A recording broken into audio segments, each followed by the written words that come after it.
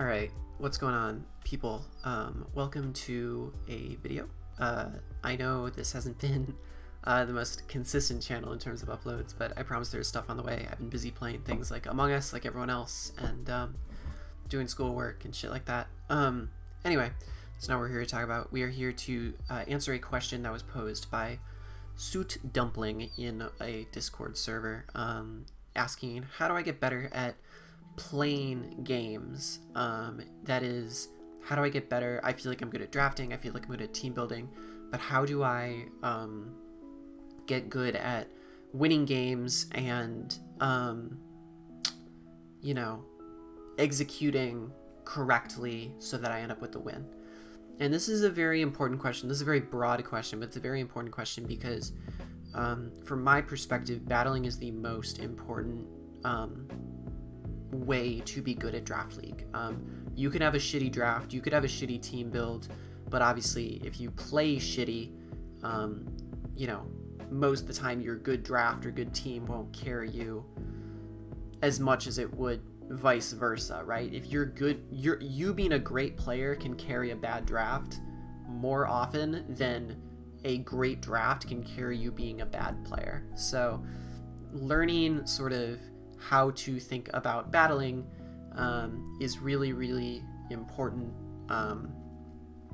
when building, when playing games, etc. So everyone has sort of a different take on what makes you a good battler, and that's particularly because of different styles of play, different sort of perceptions on what is a good what makes a good player, and that usually comes from different people. Some people might be stall players, some people might be offense players, and you can perfect one or the other, but obviously the best players are good at doing all of those things. But I think it's less about playstyle and more about identifying two things. One is win conditions, and the other is positioning yourself to execute win conditions. Those are two separate things, identifying and then positioning. So this can happen both in team building and in games. So what I'm going to do today is I'm going to try and, instead of explain things, I'm going to try and showcase two battles in which I did two things. The first battle is in which I made sort of a game plan from the start and executed it correctly. And from the start, I don't mean from the start of the game, I mean from like literally team building. And then the other one will be where I didn't have as good of a game plan, but I had to identify a win con mid-game and adapt my playstyle to end up, you know, executing that win con correctly. I guess one thing I should say before I go into this sort of detail is, what is a win condition? A win condition is a way in which you identify at any point during the building or a game process the method by which you will win against your opponent.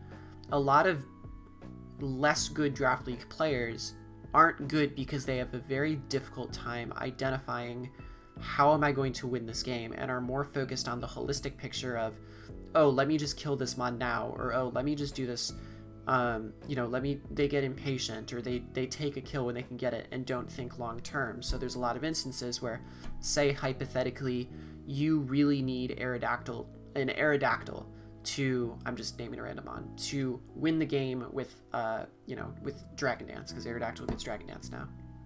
But at the same time, you know, risk something being Scarf and you lose Aerodactyl midway through or something like that, right? That's you not playing to your win condition. You need to preserve your win condition at every all cost. Even if you suspect something Scarf, you preserve it, etc. So the idea behind it is you identify your win con as early on as possible, and you don't let anything bad happen to your win condition. Now, your win condition doesn't have to be like a singular mon, like this mon will be the game. Usually it's more complex than that. It's this mon will set up on this mon, or maybe your win condition can be a set of mons. Maybe I eliminate all of my opponent's stall breakers in some method so that my bulkier mons sort of, you know, outlast or just sit in front of the rest of my opponent's team, or maybe it's a series of trades that you've envisioned, right? Like if I take this kill and then let him take this kill and then let me take this kill, I'll eventually end up on top.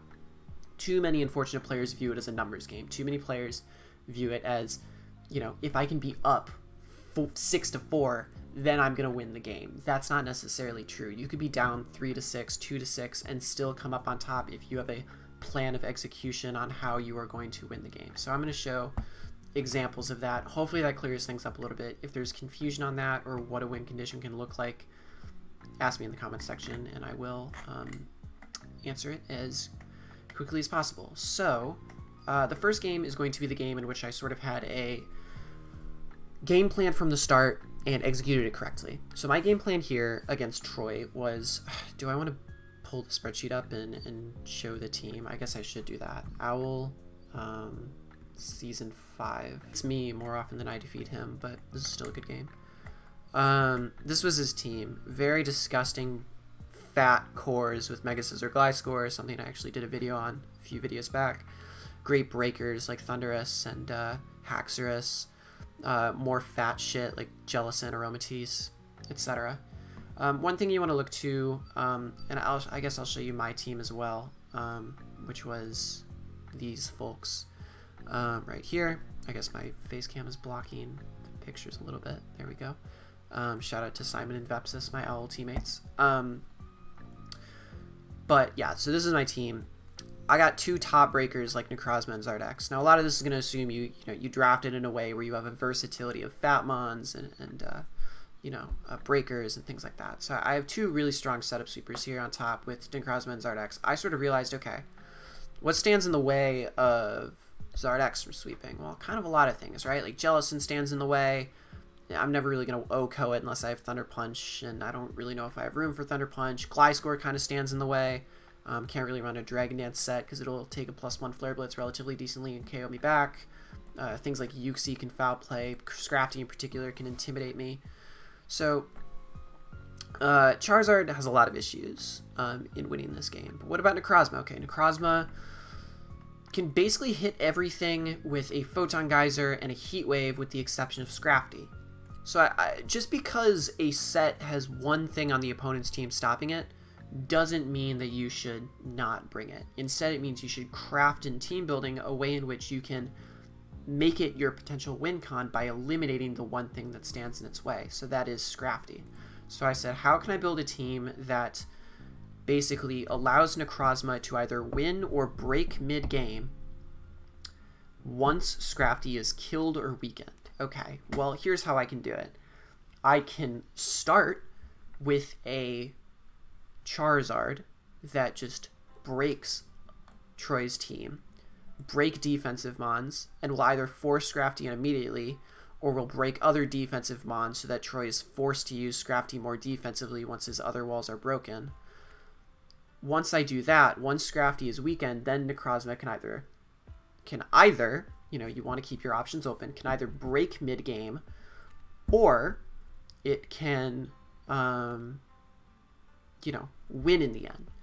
And I wanted to make sure I had a contingency for both, right? So you want to pair it with bulkier mons, right? You want to pair it with mons that will either prevent things like Scrafty from resting up, so maybe Taunters, maybe just Stall Breakers, things like that.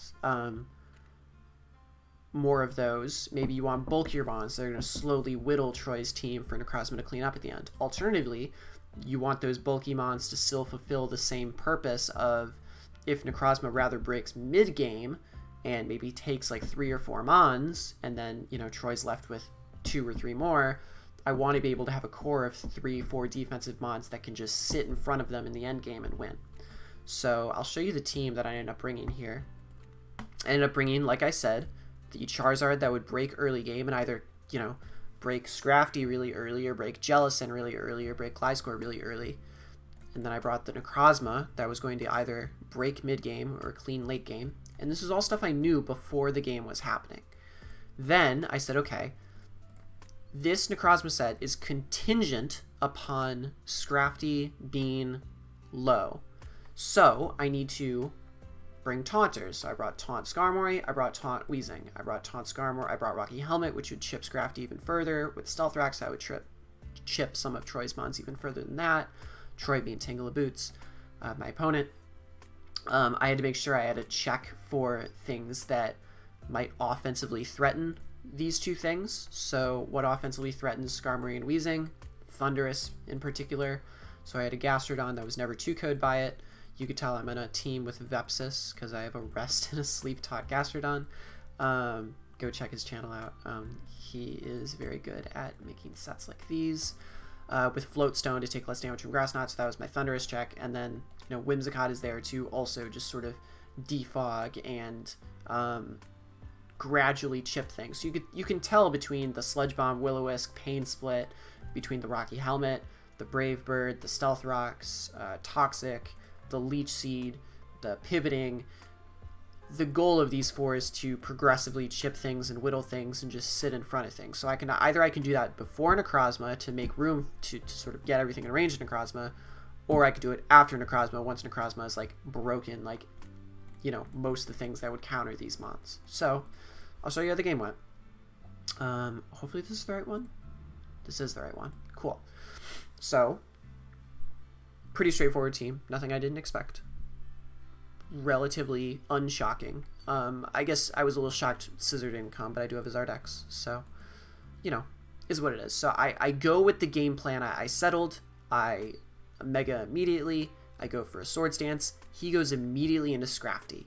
Now this is a huge turn. This is a huge example of do not let the idea of being behind 5 to 6 scare you from executing your win condition. I said to myself, even if Flare Blitz doesn't kill, a +1 Flare Blitz doesn't kill, it gets Scrafty in range of my win condition, Necrozma. So even if Scrafty takes me out here with an Earthquake, with a Foul Play, whatever he wants to take me out with, getting an 80-90% chip on this is 100% worth it because I'm playing the long game. I'm not trying to put myself in a situation where, you know, I'm not trying to put myself in a situation where I'm like just trying to win by numbers. I'm trying to win in the end, and that's all that matters. A lot of players here would switch out their Charizard, say, okay, I want to go into Whimsicott, I want to go into Weezing, set stuff up. It wouldn't get you anything. I've already set up the Charizard. I got to commit to this. Boom. Scrafty is down to 13%. All of a sudden, Troy's Necrozma answers very, very low. So he goes into Aromatisse to sponge this Heat Wave, and this puts me in a great position to do one of the two things that I said I would do before, which is set up and break Troy's team mid-game. So now I've decided in the middle of the game that I'm taking this option and that I'm trying to play in a way that Necrozma will take as many lives as it possibly can before it gets toxic, before it dies. It's going to take as many lives as it can. And I'm going to try and position myself in a way where the mons that are left on Troy's team will be relatively walled by these things. So, you know, he'll play around with some of these. He's going to switch about. He's going to do all these things. I had the Lumberry tech for 1 toxic. I knew that I was going to toxic chip somehow, so that was just good prep there. And, you know, as time goes on, and by the way, I was Psychic instead of Photon Geyser because I don't want to get stalled out. But anyway, yeah, as you can tell, Troy's now pivoting around, but I'm forcing a lot of breaking, a lot of deaths. I did have to make a prediction here, Heat Wave, because I didn't want, you know, an extra thing of Toxic. So I put myself in a situation where I was able to break 4 mons on Troy's team, and now, you know, he knows he needs Thunderous because it beats Skarmory. Otherwise, you know, the combination of Gliscor Aromatisse is going to do that. So I knew he would preserve Thunderous, so that's why I have this Float Stone Gastrodon to ensure that I am, you know, surprisingly going to take on this Thunderous, despite it possibly having Grass Knot. If I wasn't Float Stone, a Grass Knot here would KO me, but because I am a Float Stone, it does not. And, you know, now I'm putting myself in a situation where this Thunderous has a ton of chip damage off on it, and Whimsicott can do a great job here now of just whittling down Troy's team. So in this instance, the win condition was not Necrozma, the win condition was Necrozma breaking for this defensive endgame, and that's something you have to recognize. Alternatively, I could have done a defensive break for Necrozma to win the end, but because Scrafty was, you know, KO'd so early on, I figured this was the better option. That was a judgment call that I made that I felt was the right judgment call to make. So we sort of play this defensive endgame out a little bit here, and it ends up working out in my favor with Weezing sort of handling Aromatisse and then able to take one hit from Thundurus. So, I mean, I can go a little bit faster here, but this is an instance in which the plan from the start worked out. The plan was to break with Charizard, and then, you know, break with Charizard for Necrozma to break, and then Necrozma breaks, and then I defensively win. That wasn't the only way this match could have gone down, but it was the judgment call I made in the middle of this game in order to do it. I guess one suggestion I can give is to think about this almost as like a three-part story. Sometimes games are more complex than this, but I think for beginners it's kind of an easy way to think about it, is how are you going to put pressure early or set the conditions for your later game scenario. So what happens part 1, what happens part 2, what happens part 3, beginning, middle, end. In the beginning, maybe it means you're hazard stacking. Maybe it means you're sacrificing your hazard stacker, and it means you're setting up all these conditions for all your opponents to be chipped and get in range of what you want your ending to be. In the middle, you do more breaking. You prevent your opponent from clearing hazards. You maybe break to get to bait something else out that would stop your endgame scenario. But what you want to do in game is you want to think backwards. You want to think, okay, how am I going to win this game? What condition does that rely on? How do I ensure that that condition is met? And that is working from backwards to end, middle, beginning, instead of just playing it by ear and saying, okay, I'm going to take out this mon while I can and then figure this out later. You're never going to win games like that. So it's about viewing your games in sort of this three-part story and working backwards in terms of your thought process. Let's look at a more complex example in which I didn't necessarily have a endgame scenario as pre-planned out as I did this game, and that is in a semifinals game against Metro, another spectacular opponent who, this was a game a lot earlier, in a tournament setting in the semifinals, a tournament that I actually ended up winning, alongside with my teammate Rocky Rolo. Shout out to him. There we go. Here's the team. So I guess I should also pull up our preseason brawl. There we go. So this isn't it. Tiebreaker graphs. There we go. Okay. So this was our team. Kind of a wacky team with Megaladios, Azumarill, Heatran. Kind of interesting Dragon Fairy Steel Core here. Things like Nihilego. And then this was their team, so stuff like Gothorita, really bulky shit like Clefable, Mega Scizor, rough to deal with. So the plan here, even though that from building the win condition was not as clear, I knew that one way or another I would have to break and then clean. I would have to make Clefable low, I would have to make Mega Scizor low, I would have to get Rotom Heat low. So I wanted to diversify my options to make that happen. So what do we have? We have a Breaker in Heatran that has universally decent matchup against things like Mega Scizor, Clefable. You want a Breaker just broadly, but a like stall breaker because we're facing a stall team. Another sort of stall breaking option is, you know, an offensive stall breaker with things like Swellow. This thing probably won't clean up because they have priority like Bullet Punch, but it can punch a hole in some of their defensive mons or force them to sack some of their offensive mons, which will, you know, put a late game cleaner in a better position. Things like Chip with Stealth Rocks, but you can tell things like Nihilego, it could clean in the end with Beast Boost, but it could also set up rocks and just, you know, early on and put pressure on. Same thing with Tangela, or not Tangela, sorry, with Scrafty, don't mind the name, with Scrafty, which could sponge and take hits from something like Hydreigon mid-game, or in the right conditions if Clefable is eliminated by something like Heatran or Swellow, could clean up with Bulk Up. niche things like this Blunder Policy Azumarill could clean up with Blunder Policy Sing once it's at +2, or it can put things in a breaking situation where you're putting your opponent to sleep or just knocking off items. Same thing with Rocky Helmet Rotom.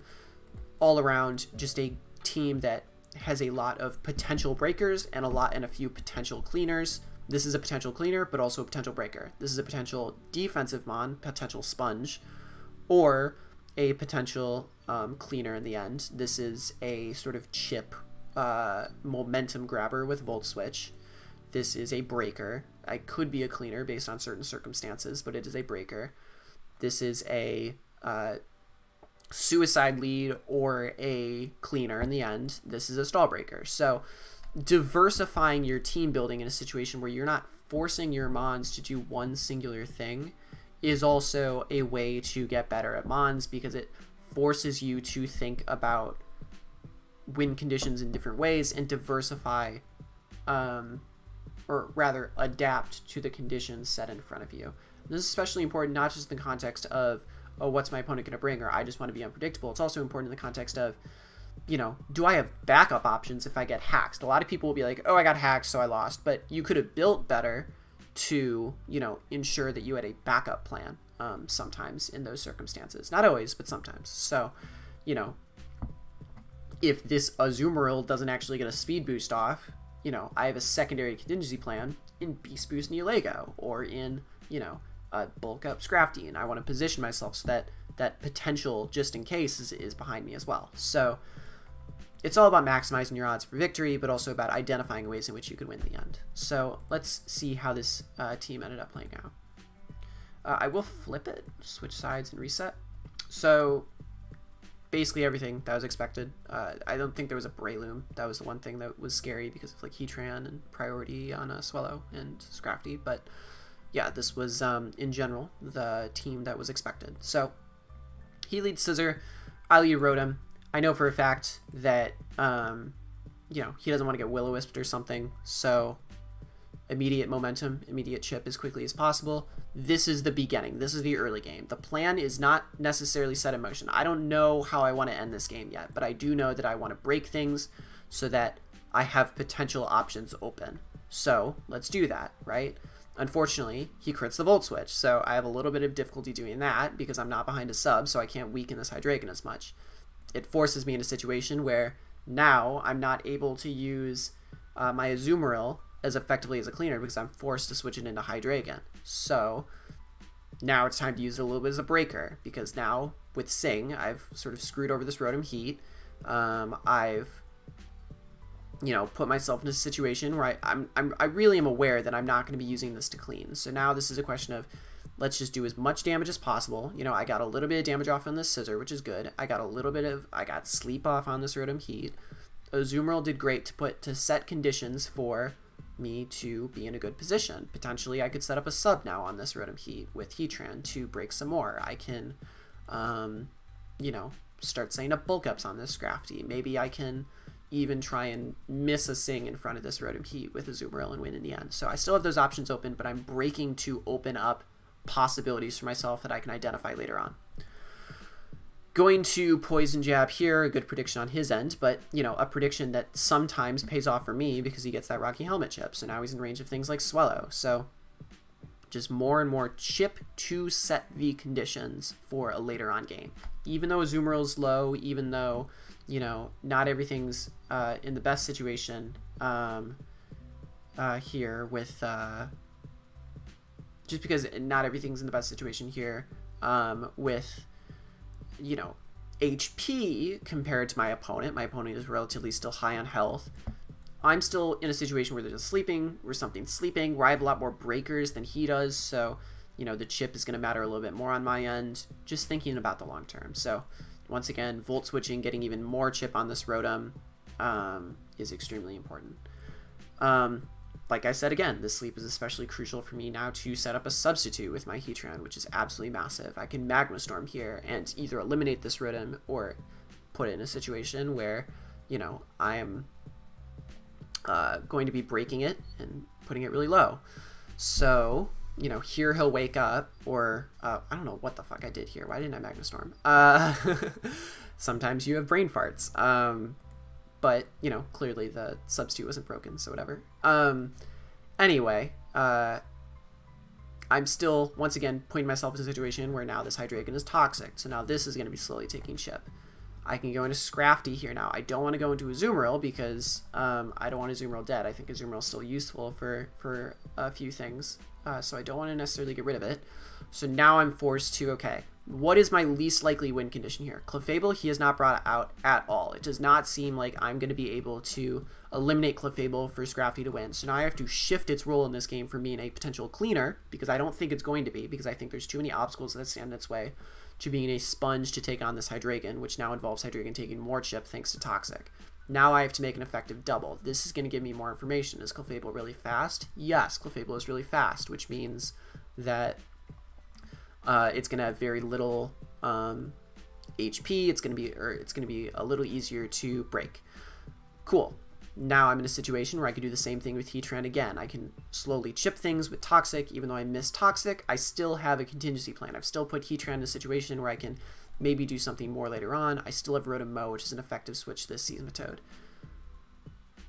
Either way, you know, I'm still in a situation, even though I'm lower in numbers, even though he has Rocks up, some of my potential cleaners, like Swellow and Neolego, are looking like the two most likely cleaners in this game, are safe. And it's not about your entire team being safe, it's about your win conditions being safe. And currently these two are looking a lot safer to me than his Hydreigon, for example. So even though I'm still down in numbers here, and this game is a close game, you know, he still has me on a ropes in a lot of instances, I'm still in a situation where I feel comfortable with where I'm at. Now Swellow comes in. I had a decision, right?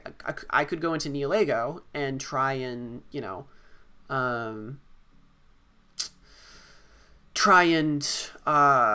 clean up from here. But I don't think Sludge Wave would have killed, and it just didn't make much sense to me. My only real option was to go into Swellow anyway, plus things like Gothorita stand in the way. So maybe the plan here now is to get Swellow to bait in something that would stop Neolego. This thing baits in Gothorita, and now I'm able to 3-hit KO Gothorita. He actually goes for Torment, which is the best possible option, but struggle kills, thankfully. And I'm in a situation here now where, you know, I have killed one of the things standing in the way of Neolego. So even though Neolego's original possible role was to set up Rocks and Chip, I've played in such a way where now I'm re-identifying Neolego as the potential win condition and saying, okay, now I'm going to play the game in a way where everything is in range of Neolego. This means a few things. This means Scizor needs to be chipped. At all costs, I need to ensure that Scizor is chipped. This also means that I need to get it in front of something that isn't Scizor, because I need it to get a special attack boost from Beast Boost so that Power Gem KOs this Scizor. So this means getting it in front of Clefable. This means getting it in front of maybe Hydreigon, if Hydreigon can get chipped a little bit more, or Seismitoad. If Seismitoad can get chipped a little bit more, I can kill it with a Grass Knot. So here, I switch out to Scrafty because I don't need it anymore, and I don't want to make the 50-50 call yet. I might need to at some point, but I don't think Scrafty is necessary anymore in this game. So I'm happy sacking it, even though it's at such a high HP, because I know that it's not going to do anything to achieve my desired win condition in Neolego. It's not, since Clefable's fast, it's not going to be able to Iron Head Clefable. Hydreigon is already pretty low. It's not going to do anything for Scizor, and it's not going to do anything for Seismitoad. This is something else that a lot of sometimes new players will fail to consider, is they might look and say, oh, Swellow's dead to, or, you know, only can switch in one more time. I'll just stack Swellow here because it's lower on HP. No, you need to stack the thing that is least valuable to help you get your win condition in the end. In this case for me, it was Scrafty. It did not speed anything. It didn't help me at all. So Swellow still has some utility. It can break things like Clefable. It can break things like Seedude, break things like Hydreigon. But Scrafty did nothing. So even though it was at like 80%, it doesn't matter. It was useless. So identifying those things as well. Identifying what you don't need is something to practice. Anyway, I sent out Heatran. do the breaking thing again. This is huge because free substitute, but also, you know, now that I toxic this Season Toad, it's going to be slowly in range for something like, you know, it's going to be slowly in range for something like Grass Knot from Neoligo. That's what I was trying to say. Now I have to get a situation right where I, you know, switch in Swallow. It's a very bold play, but I need to do it because I can't lose Heatran yet. I need Heatran for breaking things like Clefable still, or, you know, I can't lose Heatran here. So that's sort of the big thing. So I Boom Burst, get rid of Seismitoad.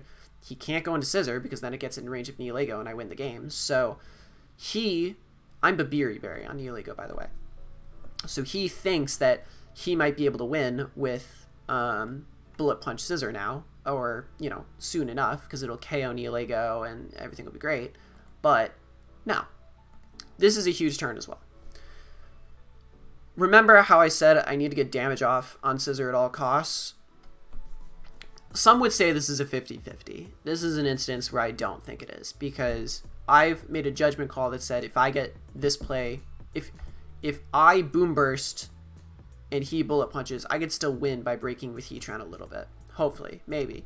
But if he U-turns as I go into Heatran and he goes into Hydreigon, knocks my Heatran out, I have virtually no chance to get this Scissor lower on health anymore. My only opportunity to get this Scissor lower on health is if I just Boom Burst it now.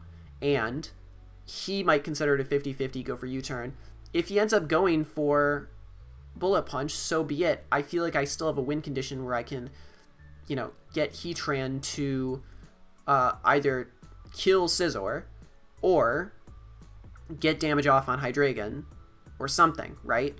I think Heatran is more useful than Swallow. So I'm staying in, I'm Boom Bursting, and I end up getting the call right. I don't want to say it's a 50-50. I end up getting the call right, and it was the most useful thing for me. Now I get to send in Heatran on Momentum and get a substitute off. He ends up revealing having Focus Blast, which is terrifying, but I say, okay, my win condition, even though I, you know, have less Mons, is to get this Clefable chipped so it is in range of freaking Sludge Wave, right? So I get damage off on it and then I taunt it. So I'm not going to get more damage off on it. I'm going to taunt it so that it can never get more health up. So Neolego is always going to kill it with Sludge Wave. That's very important. And Scizor is now chipped. So I played to that end game. So as you can see, it ends up working out. He might think he has this game clinched because he can Bullet Punch with Scizor. Element of Surprise is really important in this sense. I'm able to get the Beast Boost, end up win the game. So I'll let that play out for a little bit. But as you can see, I still maintained that same pattern. I still maintained the pattern of early, middle, end, but I decided what the end would be more towards the middle. So sometimes that can change, right? In the beginning, I said, I know I'm going to have some breaker clean up the end based off of the matchup. And sometimes you just have to make that assumption based off the matchup. Beginning, break, right? Taunt things, make things sleep, chip things with toxic damage, random shit like that. With momentum, with Volt Switch damage, get things chipped. Part 2, play around so that I can identify a win con, which means using Swellow to break things like Gothorita, Scizor, Seismitoad, whatever it is. Use things like Swellow to break offensively so that a different Mon that I will identify during this process as well has a reliable endgame to execute. Endgame, execute that win con. So essentially break with Heatran in a sort of like chip defensive way to get everything in range of Swellow's Boom Burst. Boom Burst with Swellow to get everything dead that Neolego needs dead. Win con, win with Neolego in the end. So once again, it still follows that 3-part process, but it was a little bit more thought out in the game in this instance rather than the team building segment, which is the one with Troy. It can happen in either direction depending on the matchup, and it's something you just have to get used to, make a judgment call on. Last piece of advice I guess I would give is to play on the ladder. Try and make your own team that has multiple win conditions and multiple sort of roles. So I guess, you know, maybe a good thing to start with, I like to think for beginners, is to make your own weather team. I think weather teams are great ways to figure out how win conditions work, which means, okay, in weather teams, for example, you need to, you know, maintain some of your defensive mons. You also need to maintain your weather. So you want to, you know, play the mid game so you preserve your weather, and then the end game, your cleaner can win in the end. Sometimes on weather teams you have secondary cleaners. You want to win with those in the end. Build your own team. It doesn't have to be weather, but I'm just suggesting weather, and play on the ladder. And just, as time goes on, try and execute win conditions and think about how am I going to win this game, and think about that in the first 10, 20 turns of the battle. Try and work your way to execute that, and eventually it's just going to come over time. It's something that takes a lot of practice and experience and things like that, but hopefully hearing this is what you need to do, this is what you need to think about, is beneficial. And if you have any questions, feel free to leave them in the comments about anything, and I will address them and try and be as helpful as possible. But yeah, this is just sort of my perspective and take on what a player that you know, understands the game itself well ought to think about during a game that would make them successful at executing a win. So hopefully this helped a lot. Let me know what else you want to see in the future, and I'll see you later.